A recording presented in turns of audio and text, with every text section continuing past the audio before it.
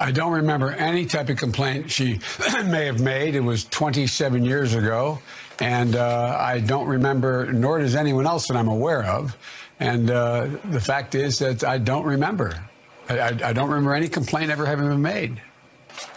No, I have not reached out to her. It was 27 years ago. This never happened. And when she first made the claim, we made it clear that it never happened.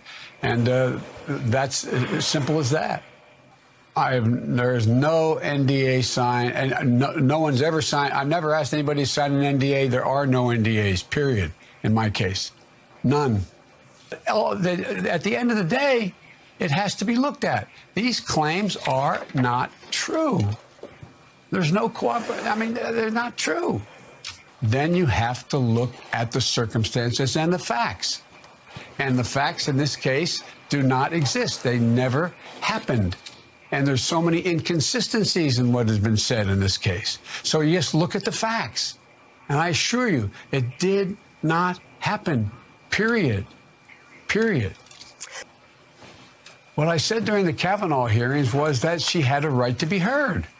And the fact that she came forward, the presumption would be she's telling the truth unless it's proved she wasn't telling the truth.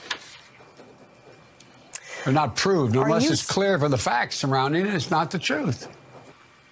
There is nothing. They wouldn't, they're not there. And if it's, I don't understand the point you're trying to make.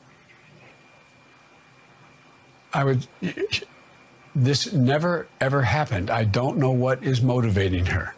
I don't know what's behind any of it, but it's irrelevant. It never happened. It never happened, period. I'm not going to start questioning her motive. I'm not going to get into that. I'm not going to go after Tara Reade for saying these things. It's simple. What are the facts? Do any of the things she said, do they add up?